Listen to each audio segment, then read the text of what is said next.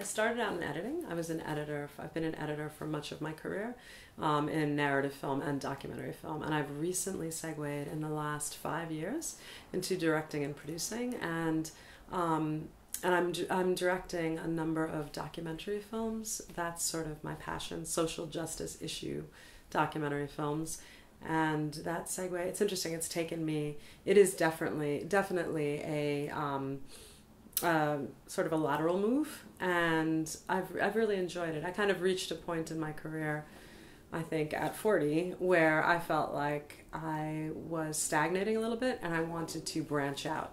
I had been editing for a long time, and it seemed like a natural move was directing. I was also becoming older, like the older editor, and working with a lot of younger people, and I did feel that I was more seasoned than a lot of the directors I was working with, which made me impatient, and I felt like I needed to, in order to sort of expand a bit, and also maybe learn more and also gain some empathy for the people I was working with, because as the editor you're always end of the line, and you're the horrible naysayer sometimes, who, even though you're an incredibly creative force on the team, you're also the naysayer who looks back and complains about everything they did wrong. Well, you didn't get this shot, you didn't do this, you didn't do that, you didn't, and I feel like being in the field has really helped me understand and kind of empathize with how challenging that part of the job is.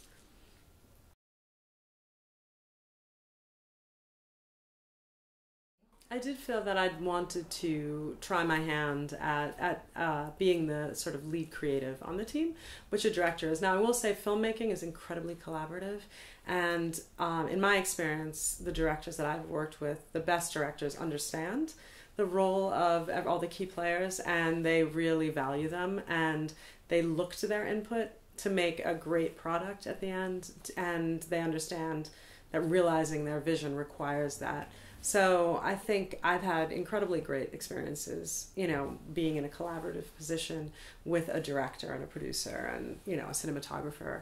But for me, it was the idea of wanting to tell stories the way that, in some ways, to express my own creative vision. But it was also that there were stories that I really felt were not being told, that I wanted to make sure got out there. And a lot of them have to do with people of color and women, and oftentimes women of color, the two intersect.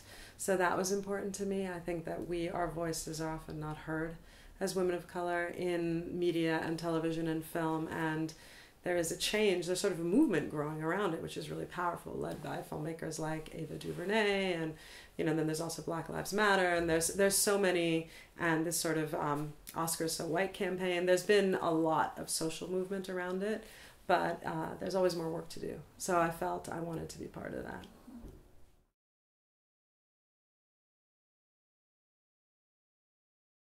In my editing career, I think some of the films that I am the most proud of, I worked on Spike Lee's 4-part series, When the Levees Broke, and it was about Hurricane Katrina and its effect on New Orleans.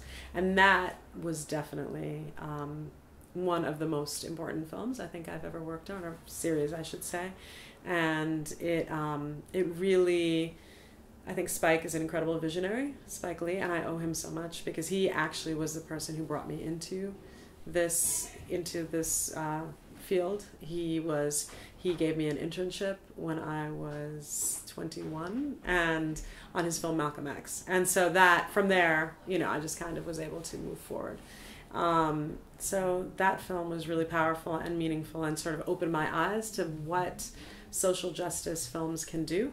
And then there's another film I worked on called Budros, which is available on Netflix, which is, if anyone wants to say it, but it was an incredible film about a nonviolent resistance movement in the West Bank, so the occupied territories. And it was essentially, in the media here, you never hear anything about that sort of occurrence happening, particularly within the Israeli-Palestinian conflict. And this story of this nonviolent protest that was ongoing, essentially there was a security wall that the Israelis erected they basically built it all around Israel to protect themselves from the threat of Palestinian terrorists. However, the wall encroached and actually took much of the land that Palestinians owned. And there was this nonviolent movement that went on there, got the government to move the border of the wall, and we never heard about it here. And there's always this question that was brought up, like, where is the Palestinian Martin Luther King? Where is the Palestinian Gandhi? And it's actually happening. But I think the slant of the media chooses oftentimes to demonize and vilify certain groups of people to follow essentially in line, to keep the media in line with the agenda of the U.S. of U.S. foreign policies in the Middle East and again with Israel and Palestine. So that was a really amazing experience. It was a film that had a lot of activist footage in it, and it sort of changed my view on things. And then as far as directing, the best stuff, I think, or my favorite thing recently is a film that I directed that came out called A Journey of 1,000 Miles, Peacekeepers. And it's a film about an all-female, all-Muslim unit of women who are sent from Bangladesh. They're police officers sent from Bangladesh out to Haiti on mission for 1 year as UN peacekeepers. And this film, I had never heard about women from my diaspora doing this kind of work. And that it was really... I really wanted to tell this story because, again, the portrayal of women, and particularly women from my part of the world, from the South Asian diaspora, in the media is often that of victims. And when it comes to Muslim women, it is either that they are absent or it is that of victims. Again, I think in line with U.S. policies in predominantly Muslim countries. It's sort of a way to justify what the U.S. might be doing over there and the wars that we wage. And I felt like it was really important for people to see a story about some kick-ass Muslim women that would make them accessible to us, but also to humanize them and to sort of change that narrative that the media has sort of supported for the last, honestly, probably 20 years, if not longer. So that's a film that's out now that I feel like will hopefully make some impact.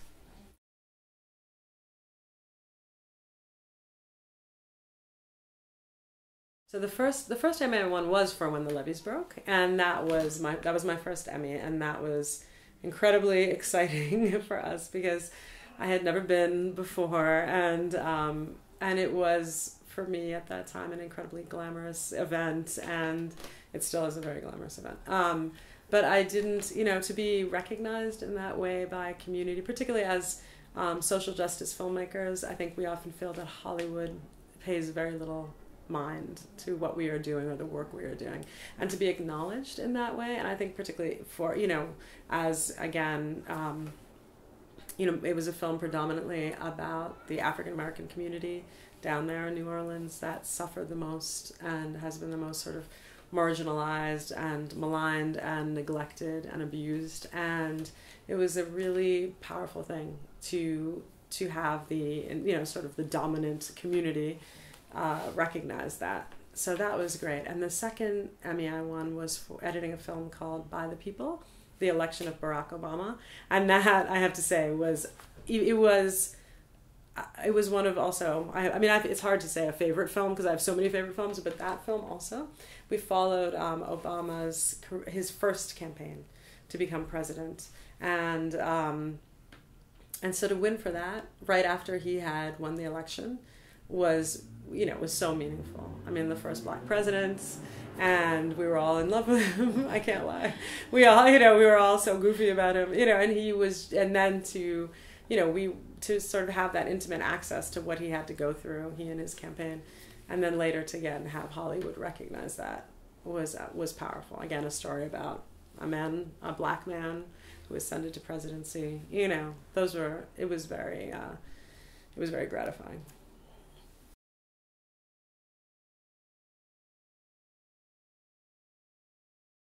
So I think in the last 2 years in particular, a lot of attention has been drawn to the fact that there's been these multiple campaigns about integrating more women into Hollywood, into powerful positions, and then also the Oscars So White campaign, which really changed the trajectory of the Oscars last year, and created some controversy, but also really a lot of strong conversations and powerful conversations and necessary conversations about this issue.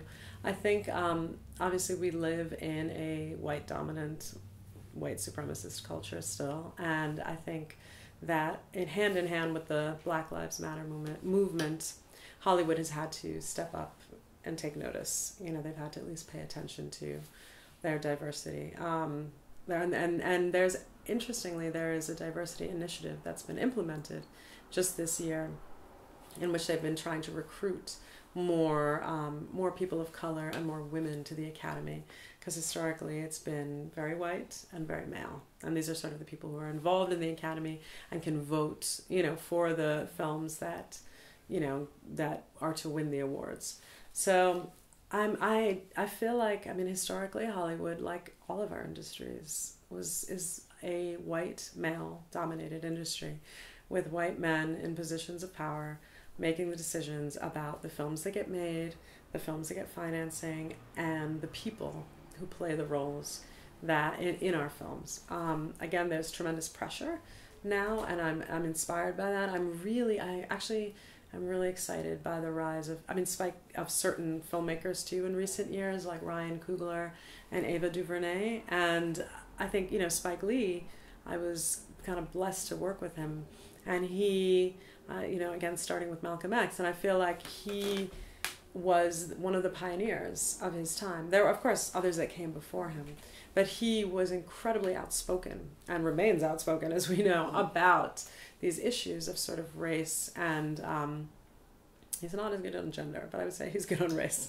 And he and he's really sort of brought that conversation to the forefront. I think now it is really upon us, and I feel this way about me as well, as people of color. If we get a foot in the door, it is our job to push it open, and to turn around and hold out our hand to everyone coming behind us. I will say that one thing I'm very impressed by, for example, is Ava DuVernay. On her last film, which just came out, the 13th, her entire crew was African American or of color. Like, she basically, we have to make concerted efforts to bring people into the fold, and I think that this is something, I hate to say, and if it doesn't happen, we actually have to talk about it. I think that we still work in a world where, there will be a film, perhaps films may be being made about us, but when you look around at who's working on them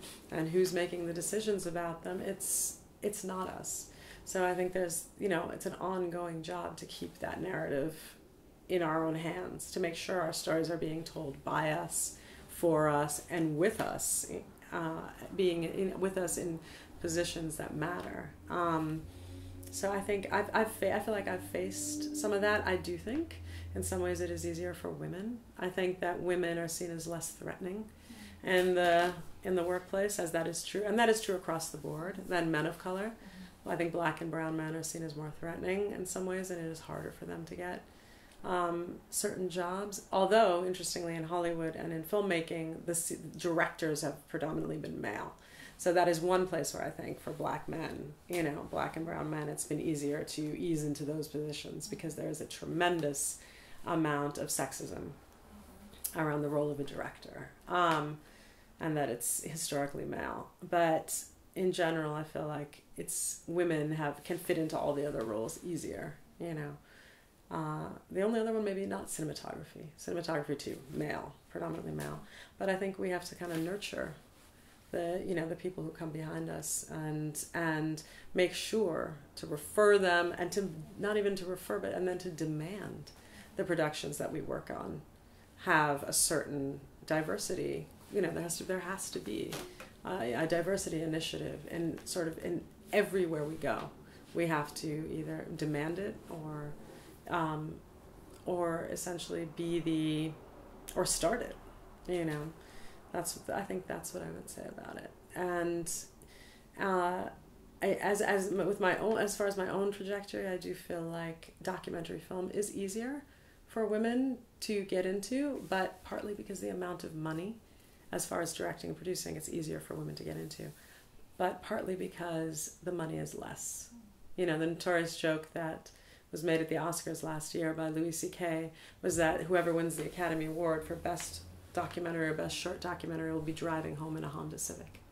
So I think it is much easier for people. People feel much more comfortable handing women a job when there's less at stake financially. And that is not true with narrative film. So that's also something that we have to still work on changing.